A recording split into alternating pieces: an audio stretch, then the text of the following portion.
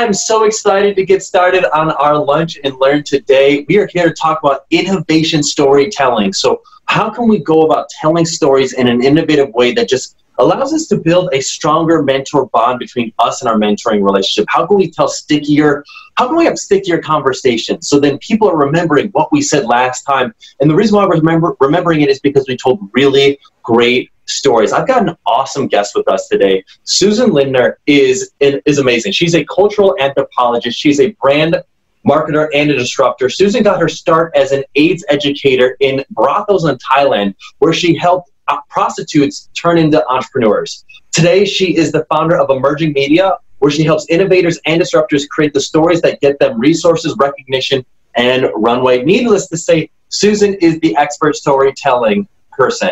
So Susan, thanks for being here. Thank you so much for having me, Garrett.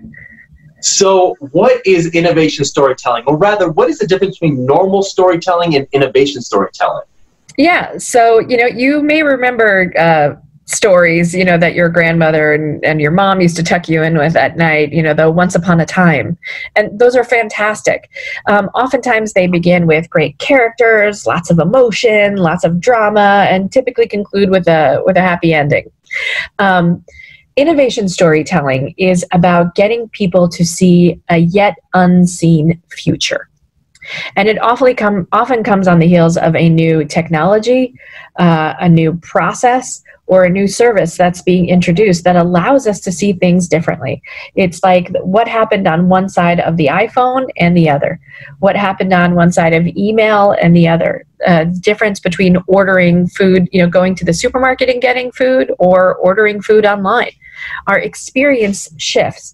And in order for us as humans to really understand that process and dive in with both feet, we need a story to get us there. It is the bridge between strategy and market adoption. And I think that this could also apply for not groundbreaking innovations. I think this could apply. I know we have a lot of mentoring relationships where we set up, and there are two department heads mentoring each other. Yeah. Or someone in one department paired with someone else in a different department. And they've come up with something that maybe shaves off a few minutes, makes things a little more efficient around the office, or like, here's a new process and procedure we want to throw in place, as opposed to it being a because I said so process and procedure. How can we go about telling stories about why we should all be implementing this new process and procedure that we might have identified through our mentoring relationship? Yeah. So if you're the gal who's had this incredible experience of implementing something that shaved off that time, don't tell them how you do it. Tell them a story of someone who did it and what that outcome was like. What happened to, Bob in procurement, and Anita in accounting, and Josephine back in HR. Tell us what happened to them with this new policy or this new process or product that you're implementing, rather than saying, we bought Salesforce, we got 40% of our people on board, we got people really using and uploading using the product, and the adoption rate was fantastic, and now sales are up 40%. There is nothing about that description that makes me connect. As opposed to, let me tell you the story of Tony. He was an absolute failure as a salesperson.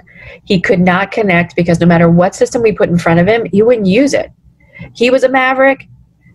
He got great relationships with customers, but boy, trying to hold him to figure out his sales reports and getting his figures in on time was awful.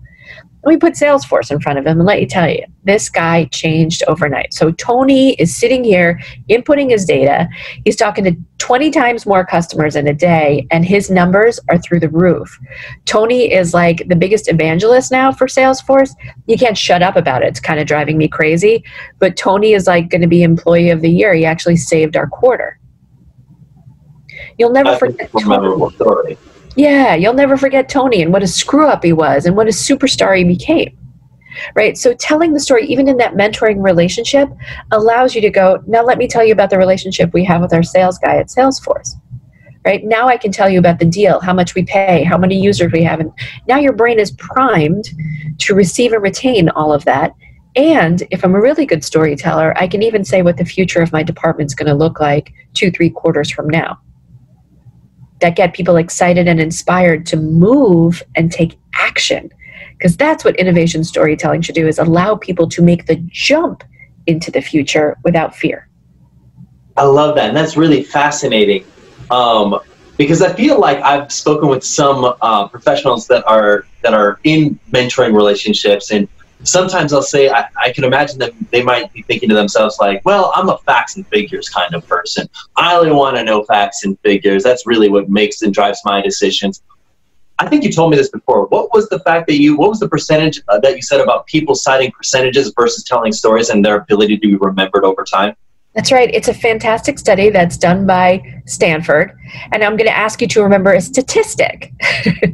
So the human brain is 22 times more likely to remember all those critical statistics and numbers when it is wrapped in story.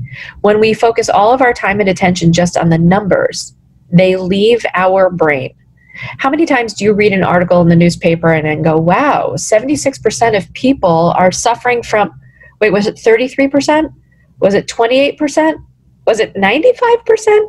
How many of us are capable at a cocktail party of recalling that number that we saw, that we read about in the paper? Or if we just got a bulletin from our boss with just 3 bullets, how likely are we to remember those statistics?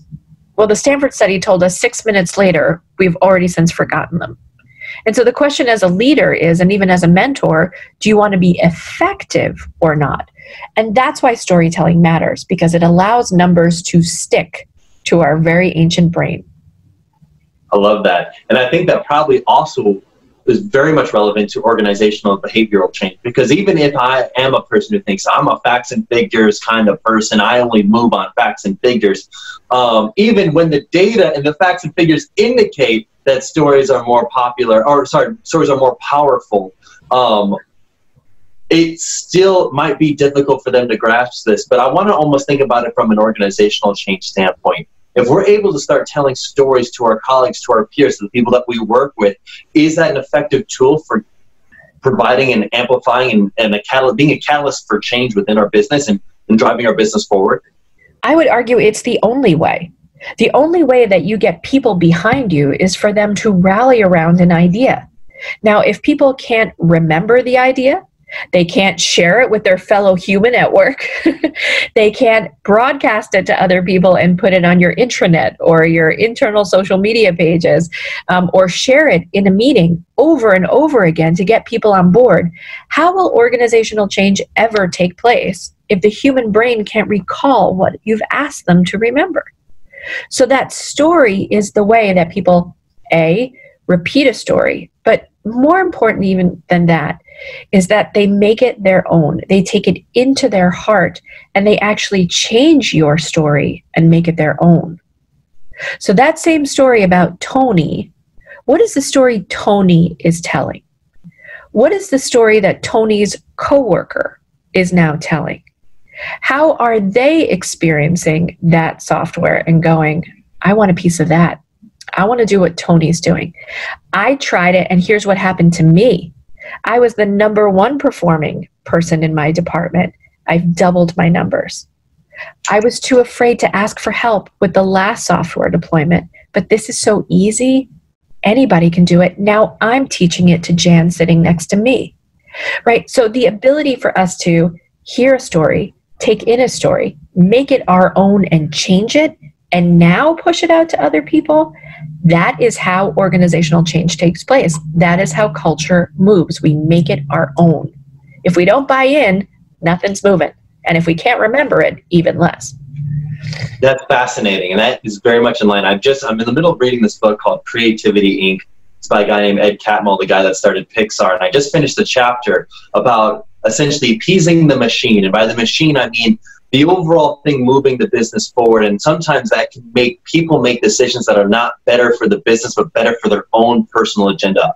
So when Ed's talking about making a new movie, whether it be Finding Nemo or Monsters, Inc. or anything like that, you've got the marketing team who's thinking like, okay, are we creating characters that we can then sell products for that, will help us generate revenue for the future of our business? You've got the actual storytellers who are saying like, hey, are we telling a story that's true to ourselves, Or is this trying to be, you know, something that's more commercially driven? We've got the accounting that's like saying, hey, we need to, you know, keep this within budget. We can't be spending so much money on production, because if we do, we're going to run out of cash soon. You've got all these different competing voices. We're all in our own respective departments competing for, you know, trying to do our job the best we possibly can do.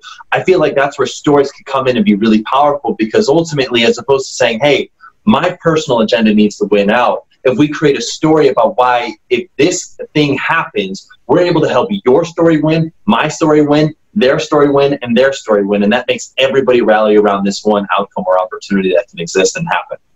That's right. That's right. That's so powerful, Garrett, because then you have people sharing stories back and forth with each other. And it's the story allows us to open up and hear other stories. When we tell a story, if we're smart, we'll stop for a second and say, I'm going to be quiet now. I'd like to hear yours. How did this change you? How do you see this? Let me see it through your lens. Because that's when stories get richer. I mean, when I speak, I always use examples of the greatest viral storytellers ever. Jesus, Buddha, Muhammad, Moses, right? We're still telling these stories in some cases 5,000 years later. We're still telling these stories. Our storyteller has long since passed on, probably to a far better place. But that we keep telling these stories, we tell their story, but we've made those stories our own. And we are open to hearing how this revelation, whatever it may be, impacted us personally. Then we give our own testimony and we share it again. And suddenly the story is reborn and told anew. And that's why we can still watch Disney movies over and over again. And we love telling those stories because they hit our hearts in our own lives. So much so that I named my cats Dory and Nemo. Those stories will never leave us. That's awesome. No, that makes a lot of sense. That's really cool. So let's talk about mentorship for a moment, because I think we've given a lot of examples about how we can implement innovation storytelling in our work environment. But in a mentoring relationship, how can we go about ensuring that we're telling stories that are really capturing us? Because I know that one thing that we discuss often with our horizontal mentoring relationships is this notion of how we view our work. Some people view the work as a job. Some people view the work as a career. Some people view the work as a calling. We try to structure our meeting agendas based on that. So we know that people who are job-oriented get the majority of their workplace engagement socially. So we know that going out and grabbing a lunch together is a great way for them to go about having a mentor meeting and talking about things about how can their work allow them to live the life they want to live outside of work. Or if we're career-oriented, we're motivated by professional growth. So is there a skill that we can learn that can help us amplify our abilities at work? Or if we're calling-oriented, is there a story about not only how does our work impact our department, but our company as a whole, or even our community? How does our puzzle piece fit into the jigsaw puzzle of our entire just working mindset? So how can stories play a role in helping us build stronger mentoring bonds with each other? Yeah, well, I think as leaders, we might want to think about what are the kinds of employees that we are attracting. Are we attracting job-oriented, career-oriented, or purpose-oriented employees? And then creating those mentoring opportunities where they strongly exist. I know in speaking about storytelling for employee engagement, research found that Patagonia allows its employees to protest on behalf of the earth and get paid for that time. They can catch a wave in the middle of their day and take that as paid time off. They can go and start a vegetable garden on the roof of the Patagonia headquarters if they're so inclined. So all of those things allow us to interact with one another, and then those stories for those purpose-driven companies allow us to come back and talk about them. I think within the mentoring relationship where we're actually helping one another is bringing us closer to those individual callings. So Garrett, do you find that the job-oriented mentor relationship is sometimes among younger employees who see themselves just getting in and don't know if there's a career or a purpose? Or is this really transgenerational? Transgenerational, yeah. I mean, that's the fascinating thing about it, is that it really can all depend, and it's fluid, so it changes throughout your life. So you can be job oriented at one point in time and then change to a different point. You could have been not job oriented and then become more job oriented. I mean, I've seen this in an example where I've seen a young person who graduated college and she was like, I want to work for nonprofits. I want to be changing the world, very calling oriented. And then, I don't know, they got a little bit burnt out. They kept working for this nonprofit. They weren't earning the kind of funds that they wanted to earn to live the life they wanted to live outside of work. Their passion towards the outcome that they wanted to have kind of subsided, and they ended up pursuing work that was a little bit more job oriented, where they could have that balance. So then they could say, hey, I'm working this work, and this allows me to achieve the balance that I want to live outside of work. And then when I'm on the weekends, maybe I can do some of that nonprofit volunteering opportunity, but I can ultimately have the kind of work that ultimately makes me fulfilled in both parts, and the job is just as fine. And we also found that there's not a correlation between being more or less engaged at work based on your work orientation. So people who are job oriented are just as engaged as people who are career oriented, and people who are career oriented are just as engaged as people who are calling oriented. So there's not a right or wrong work orientation, and it can change. But yeah, it's fluid. I guess the point I'm making is that it's not necessarily a good or a bad thing to be in one work orientation or another. But it is important that we're connecting and relating to other people that have similar work orientations to us.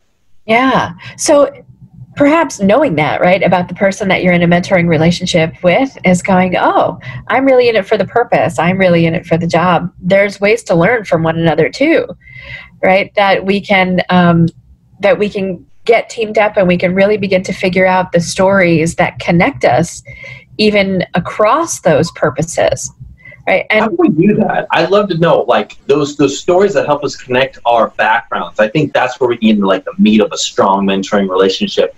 How can we go about inspiring others, our mentor, to share that story with us? And how can we go about feeling comfortable with being vulnerable to opening up that to them? Right. Because it may feel like, well, I'm here to climb the corporate ladder. I want to get as far and as fast and as rich as possible while I'm here in the company. And someone would say, I'm just here because I really believe in the mission. Right. So you may find, and to some people that might sound like a conflict, but to other people, I think there might be a richness and understanding that both of those reasons are valid. So in that kind of relationship, I would ask both to, come with an empathetic heart to listen to one another, because I think the opportunity here is for incredible inspiration. Who knew that I could be here for the purpose, but I could also make a mint doing it, or I could also help tons of customers in the process. Or I could also find my way up the ladder so that more people would experience the purpose. Maybe they thought they were just coming here for a career-oriented opportunity, but there's more satisfaction to be had. And I think the opportunity in the storytelling is allow people to benefit from the richness of both sides of that. And probably that career-oriented person could learn to become, not just be in it necessarily for themselves as they rise, but recognize maybe they're connecting to a deeper purpose and can inspire people below them on that rise up to become more mission oriented. And I say that because even that person who's inspired to rise quickly up the corporate ladder is still going to be judged on the teams around her. So if our teams aren't performing at a high level and aren't engaged and oriented perhaps around that mission or an opportunity to climb sincerely the same way, without storytelling around those particular attributes, the team probably won't succeed because they all have different motivators for being at work too. That makes sense. So how can we tell better stories? How can I go about being more intentional about telling a better story? Because I think maybe if I'm not used to telling stories all the time, or if this is not something I am accustomed to doing frequently, I might think to myself, well, I'm not a great storyteller, or I haven't, I guess, really practiced doing it that much. One, how can I be more comfortable with failing, or at least attempting to put out my first story, and maybe it not going off as well as I would have liked, but to feel comfortable to keep practicing it, because I know that it's a really important skill to build. And two, how can I become better? How can I know if I'm making progress? Oh, these are such great questions. Okay, so if you're brave and you want to tell a story about yourself, right? Think about the biggest mistake you made at work. That's the big vulnerability. That's terrifying. Now, if that sounds too crazy, right? And you're like, Sure, I could tell that story, but I'd probably get fired the next day if anyone ever found out about my giant mistake. Think about what's next after that. That thing that gives you pause, that thing that just gives you a break. Or even if you don't want to tell your biggest vulnerability, what about my best day at work? Now, the best day at work story usually sounds like I had this awesome conversation with a customer. I was able to close them within 48 hours. They absolutely love the product, and now they've been a customer for life. I've never met a salesperson for whom that's happened. Ever. And so it's time to just get a little bit more honest about the details that went into that. I was late for work. I spilled coffee all over my pants. I was never going to make it to that sales meeting on time if I was going to have this call with my prospective client. I had to tell my boss to put the brakes on. I had to put away my fear of picking up the phone and calling that prospect. I had to decide whether or not I was going to push for the biggest software package as opposed to the lowest $9.99 a month option. I had to ask whether or not they needed any help in convincing their boss to make it happen, because while it was fine on my side, my guy was in a make or break moment. So think about all the different pieces of the story that allow you to go, this is where the challenge was. This is where the tough parts was. Even in a great story, without some fear of failure, we don't connect. Who cares whether or not you close the biggest deal ever if there is no drama leading up to it? So step one is step back for a moment and examine the pieces of the story. What's the beginning, middle, and end? Number two, who's our person? Is it you? Is it your friend Tony? Is it someone else that we can draw into the story if talking about yourself feels way too vulnerable? Number three, where's the drama? But more importantly, what's the takeaway? What's the thing that moves them that says, yes, that happened to me. Yes, that feels similar to something. That might happen to me in the future. Now I'll know what to do. And that when you finish telling the story, be quiet. Allow people to ask questions. Allow people to give you feedback. Be open to them saying, I didn't really follow that. Why was that so powerful? What happened at the end there? What's coming next now? So be prepared to be open to getting a little bit of critique on your story. That's a really good perspective. I really like that. I think that is something that is like the most fearful part of any person about to tell a story is the critique, is the how will other people think about me after I share this story? How can you overcome that fear? Record it on your phone. Make a video of yourself telling the story. Give yourself a 3-minute time window, right? Don't make it too hard on yourself the first time. Tell your story for 3 minutes into your phone and then the dreaded playback. No one likes to hear their own voice on the phone. But do it. This is the way we all get better. Garrett, you probably don't know this about me, but I do stand-up comedy on the weekends just to terrify myself. And the worst part of stepping off the stage, forget about getting crickets while you're up there performing, but is going back and listening to the recording of every performance to hear where people laughed and where they didn't. And that is the reckoning moment. But recording that story, and if you have a mentor relationship with someone, could you hit send on that story and go, what do you think? Your mentor relationship is a place where you can play. It's a place where you can be free if you trust one another to say, take a listen to this story. I was going to open the sales meeting next week talking about this. I was going to open our team stand-up, right, in our software development. I was going to start off by talking about like the greatest coding failure I ever had. Can I share this with you? Just that little recording will make you go, just getting it out of your inbox will make you go, oh, you'll be surprised. You know what? I think that makes a lot of sense. The idea of putting out your fears. And, you know, it's interesting. So it makes me think of something that I did. I one time went through this program called Unleash the Power Within. It's through a guy named Tony Robbins. Tony Robbins? Who's that? Tony Robbins is a motivational speaker, and he's got really great insight, really great wisdom. And one thing that he had everybody in the audience, and I'm talking about an audience of like 7,000 people, is he had everybody write down their greatest fear. And then what he did was he had everybody turn to each other, stick their fingers into their nose, like literally into their nose, and say that fear out loud. And the idea behind it is I believe it's neuro-linguistic programming, when we associate a ridiculous action with a ridiculous thought and we put it out there into the world, our ability to overcome that fear is so much greater. And so by your advice of having people record that story, record that fear into their phone, play it back, by putting it out into the ether, our ability to overcome and realize that's not that big of a deal. Like, okay, you know what, no one's going to fire me because I shared this story. I'm going to be embraced. This is going to be okay. And I might learn something from this. And I might empower somebody else to feel comfortable sharing their story. That's right. That's right. And that is what story does. Ask Oprah, right? By creating a platform for 25 years where people would share their stories, other people were finally able to share their own, get help that they needed, see their life in a new way, look for transformation. That is how the human brain is worked. You tell a story, you open the opportunity for someone else to tell theirs. That is the reciprocal, magnetic, incredible, irresistible power of story. Yeah, and I love your great, we talked about this a little bit earlier. We talked about this idea of don't should on anybody. And by that, you mean don't say, you know what, after hearing somebody else's story, the worst thing you could possibly say is, well, after hearing that, you should do this.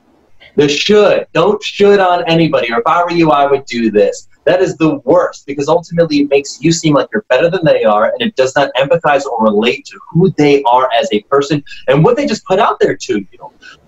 And so what you can do instead is you can ask questions. You can try to seek to understand them before being understood about maybe where you stand on the topic, because ultimately it might be different, and that's okay. But by asking those questions of like, hey, thank you so much for sharing this story with me. Do you mind elaborating a little bit on this one part? I was a little confused about that. Or, you know, have you considered doing this? That's a better way of providing advice without actually saying you should do this. What do you think? Absolutely. And so when you give that story, you know, ask your mentor to send you back a story, right? This could be a story swap, a great activity between two horizontal mentors to share their stories, because you're just going to get deeper and deeper and deeper with your mentor in this relationship when you start sharing and know that there is no boundary. You know, the other thing that you can do is give yourself a 4-minute writing prompt. Say, I'm going to write down my story in 4 minutes and I'm going to stop and see where you land. And do this. I have a writing partner. I do this every morning at 8 a.m. with my writing partner. We give ourselves a theme. We write a story, 4 minutes, stop, share. Good, better, ugly. Are you all right with like abbreviating it? Could you just do the bullet points of the story? You don't have to go to the nitty gritty details, just kind of like, this is where I was, this is kind of how I felt, this is what happened next. Is that how you're kind of subscribing to this? Because I think that's a great idea. Absolutely. And then when you do it with one another, your response back to that person, I really loved. I would have loved more information here. Is it possible to expand this? That is so curious. What else can you tell me about that? Find out where like those nooks and crannies are, you know, that the butter really lands in and you just want to take the next bite of the English muffin. Like, where is it where people are hanging on the stuff that you're creating for them? That's a really good point. All right. Well, Susan, this has been good. This has been awesome. I've really enjoyed learning more about innovation storytelling and how we can be more intentional about telling stories in our mentoring relationships as well as in our professional lives. How can our audience connect with you? How can they learn about what you are doing next? So then they can maybe connect with you if they'd like to learn more. Yeah, absolutely. So I'm really excited. My book, Innovation Storytelling, Get the Resources, Runway, and Recognition You Deserve, is coming out in August. If you're interested in pre-ordering, by all means, go to susanlindner.com and we can hook you up there. If you'd like some help in creating your own innovation story, book a time with me for free, 30 minutes, schedulesusan.com. And I'd be happy to help you work on your own innovation story and just to learn more about you. And I also give keynote speeches, workshops, consulting, and one-on-one coaching to people who are in the midst of creating their own stories. And you can find about all of that on susanlindner.com. That's awesome. This has been great, Susan. Thank you so much for being here. And thank you all for being here. I look forward to seeing you all in our next Lunch and Learn. Thanks, Garrett. Keep telling those stories.